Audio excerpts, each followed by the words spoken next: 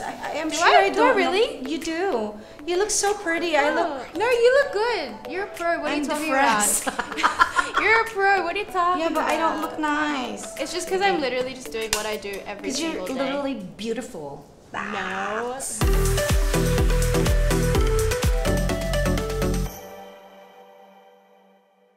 Hi, this is Regine and welcome to my channel. You know, I've been doing vlang lately, pero I wanted to do naman something else, something serious. Hindi naman siguro masyadong serious, but I wanted to discuss certain topics na medyo hindi ko madidiscuss kung sa iba ko gagawin. But now that I have this kind of platform, parang maybe it's a good thing or it's a good idea to also talk about certain topics and talk about to other people and see what they think about.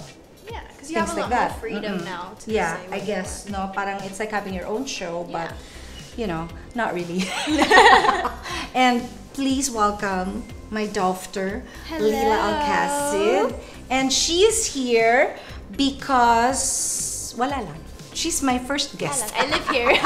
Because she lives here and she's free.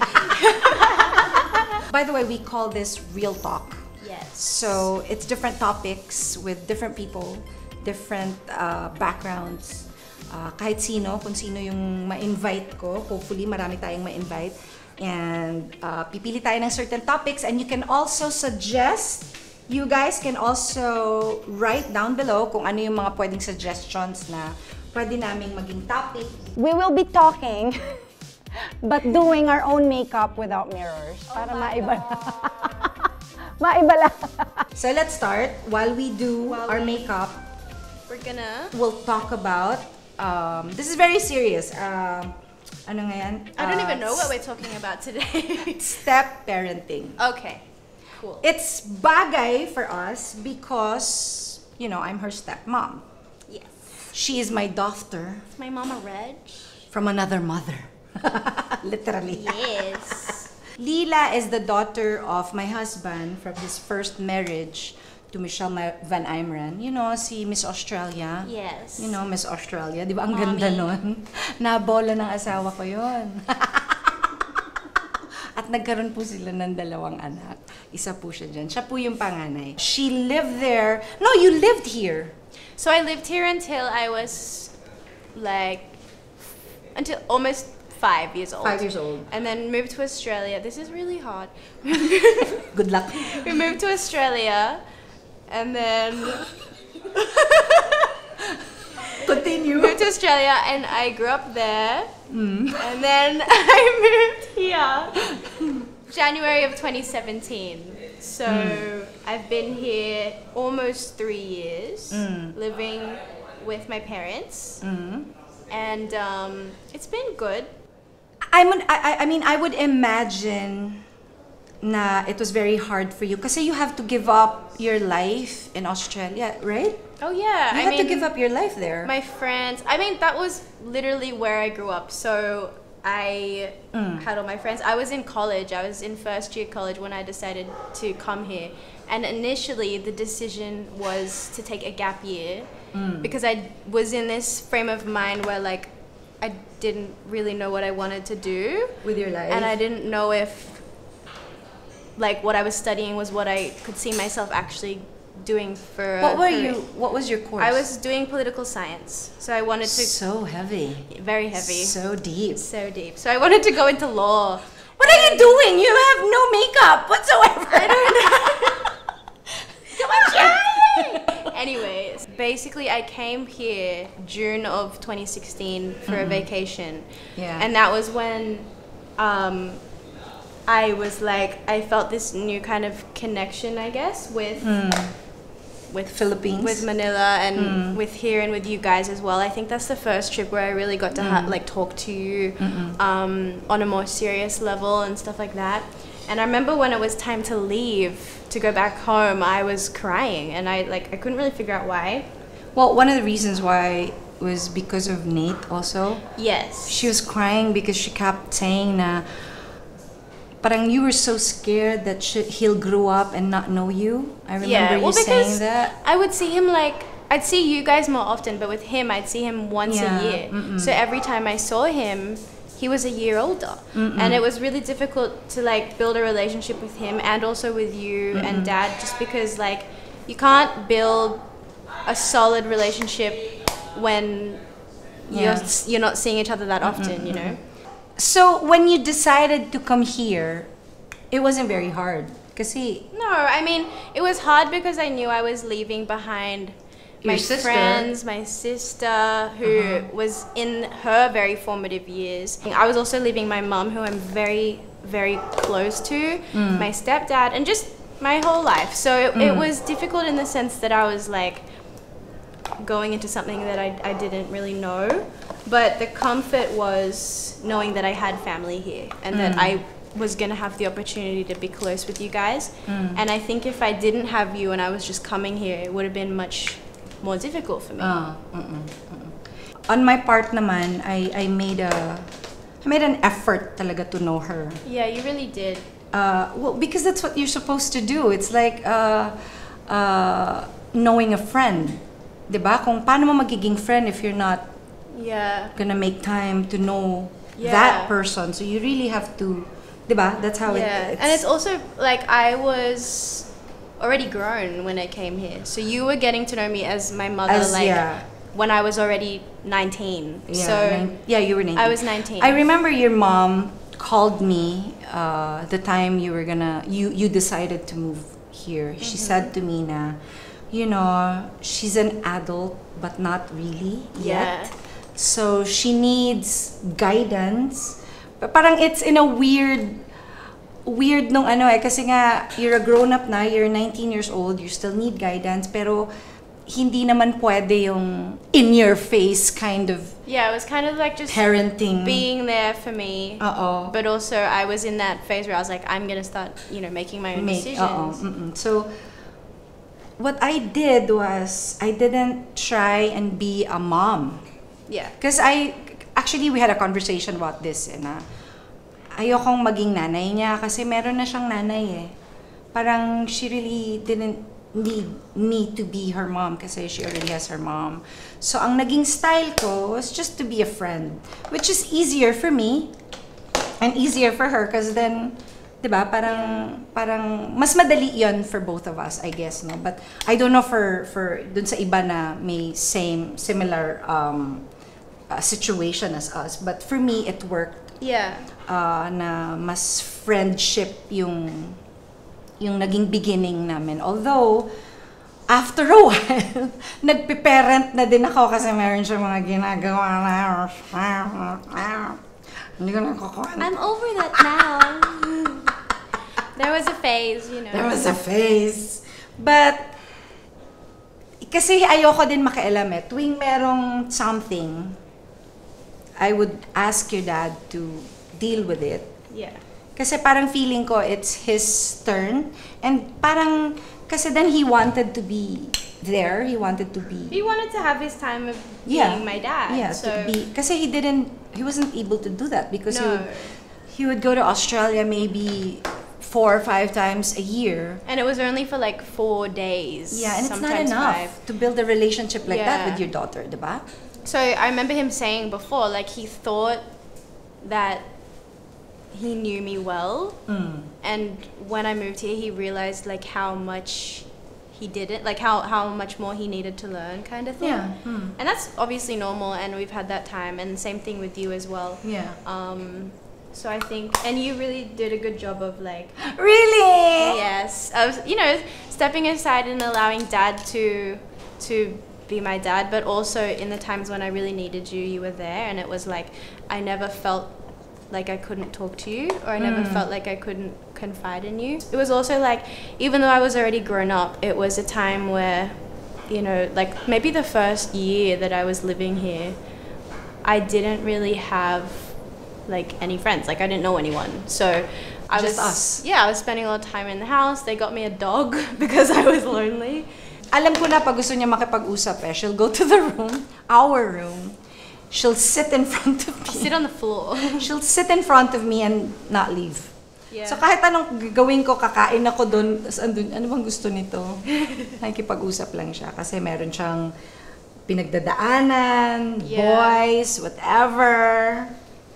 Not, I wasn't bad, but I was No, just kind of naman. going Of through the course not. motions of like, it was Being like a young woman. I went through teenagehood again here because I hadn't, and it was. Ano ba yun? Bakit did you enjoy it? It's different kasi here eh. It's different, and I think because in that time I was like, We were just trying to enjoy it. I was making friends, and I Yeah. was just meeting people and finding out who I meshed with, who I didn't, and. I like that word, mesh. Meshed. Mesh with. And you know, like naturally you come across situations where there's people you don't get along with, and it was also mixed up with like going to parties and breaking my curfew and all that kind of stuff. And it got to the point where I just felt so bad and I didn't want to talk about it. Sinong strict sa curfew? Both of you. No, me. Well, you were stricter because Dad just like falls asleep, but she would stay up. Like Dad's like, be home by this time. I get home and he's sleeping. I was like, but she would stay up. And I remember I used to feel really bad. There was one time I came home like so late, as in it was like morning already. And she was texting me and I was just like not really minding it. Got home and then I realized what time it was and I felt so bad because she was waiting up for me.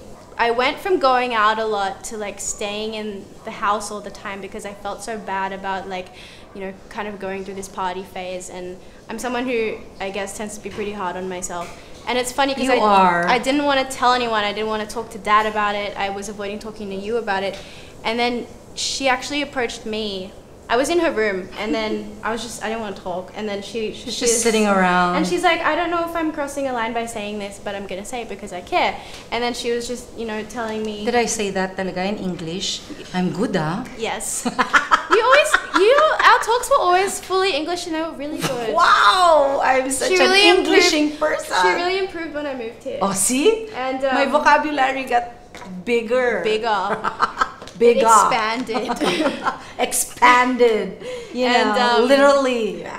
And yeah, she was like, I don't know if I'm crossing a line, but I just want to, you know, tell you what I have observed and like what I think you're going through. And then she started crying. And I remember. I did? Yes, you did. You were tearing up because she was saying to me, I won't share all the details, but she basically said something like along the lines of, I wasn't really loving myself enough. Because at the time I wasn't. I was going through this phase where like I just didn't appreciate myself. And so I would put myself in these situations where I was looking for validation from other people. And so she said that to me, and I'd never had anyone say it to me. Really? And I was like, and then because she was also crying, I was like, oh my gosh, she really cares about me. And that was like a defining, it was a defining moment for me because I've never forgotten that. I was like, it was one of the times where I really felt like, you know, you really felt like a mom, and I realized that we had built this, I'm sorry, I realized we had built, you know, a very special relationship. And as time's gone on and I've kind of got out of that phase and I don't really like care for going out much anymore. And, you know, I don't come to you as often for those kinds of talks. I know you're still there if I do in the event need it, you know. No, because I'm just waiting. Yeah. At that time kasi, I felt like I needed to say something because I could see it na. And parang it felt wrong if I just kept quiet. Yeah. And I keep hearing your mom's very high voice. Yeah. You know, she's a teenager. She's an adult, but she still needs. So I could You couldn't get it out of your head, yeah. Literally hear her very high voice. And I felt like I needed to tell you. Kasi parang her direction was, actually there was no direction whatsoever. No, I was just, Well, you were having fun. Come on, you're young. It's okay. And it's fine. And while it's okay, but you also need to kind of give importance to yourself. You cannot be all over the place, di ba? Kasi ako, hindi nyo lang alam, pero very conservative kasi talaga ako. Kasi yun yung family ko eh. Our family is very, very conservative. At siguro dahil ganun ako pinalaki, ganun ko binibigyan ng importansya yung sarili ko. Not because mayabang ako, but I'm a woman. 'Di ba? Babae ka, iningatan ka ng tatay mo at ng nanay mo, at hanggang ngayon iniingatan ka. Hindi ka namin basta papatulugin kung saan-saan. Hindi ka nga pinapakagat sa lamok, 'di ba? Nagfi-freak out nga ako pag may lamok, right? Like I would always tell her, "Can you please put repellent?" Very Can you protective imagine? in every sense of the word. Can you imagine? So that's how much we love you, and this is how much, this is how important you are to us. And then you go out and parang feeling ko, you don't know your worth as a woman and as a person. And it was hurting me seeing that. Kasi syempre, ang tingin ko sa'yo, anak ko na eh. You are already my daughter. So parang nakahurt ako na you're doing all these things and I'm like, parang you're not giving importance naman to yourself. Tapos kami, parang ganito ka pa. You're like a piece of jewelry to us. This is how important you are to us. Especially kasi babae. Eh di ba ang mga Pilipino, meron tayong special treatment sa babae. And I actually kind of like that. And I pray to God that na yung tradition natin na yun na talagang may importansya, may special treatment tayo sa mga babae, hindi mawala. My parents talagang treated me very special also. Yeah. So, parang I wanted to do the same for you. And I wanted to let you know how special and how beautiful you are inside out. Kasi the way you see yourself is also, this is how the people will also treat you. Kung paano mo tinitignan yung sarili mo. Kung may respeto ka sa sarili mo, then people will also respect you. As a woman, I thought it was important for me to share that to her. Bilang daughter ko siya. So, yun. And I've witnessed like the impact that conversation had on me as well, because ever since then I really focused a lot on respecting myself. You've changed. A lot. I'm still, even in that time I was still me, but I just was prioritizing different things. I wasn't prioritizing my well-being. So that talk was very it was the one thing I needed at that exact time as well. So I've always been really grateful for that. And it did a lot for me, because now I always remember it when I start to because it's like a tendency that people have where you go through ups and downs. There are times when everything's great, and then there's times where you start to want to just allow whatever bad things are going on to affect how you feel. So in those times I would remember what you say to me, and it helps a lot. What advice can you give to, all the young kids out there who has a Step parent, similar setup. Kasi marami ding ganun dito, kasi marami rin namang mga nahihiwalay. Pero ang dami kong horror stories na nadidinig about their stepmoms or basta hindi masyadong maganda yung relationship. What can you? For me, it wasn't always a super easy thing. There was a time, an adjustment period when I was younger and living in Australia, where I did have a little bit of a grudge, if I'm 100% honest. There was a time where because I was the eldest and I was the one that I was a decent age when we moved. So for me, it was I had to move away from my dad. You were 5. I was 5. So it was there was a little bit of Ayan, nakita mo sila? Nagva-vlog sila. So binavlang ko yung vlang nila. So vlang on vlang, vlog on vlog, vlog on vlang. I was talking about a serious topic. Diba? So sige, pagpatuloy niyo yung pagpa-vlang niyo. I was saying something very emotional. I'm sorry. It's alright. Go ahead. I forgot. I just had to break the emotional Vanging. a moment. So yung Alright. peace. Hello, Regine. You ruined it! I'm so You sorry. ruined it! I was sharing. Nasa Okay. na kami? What was I saying? About my grudge holding. Yes, Okay. yes.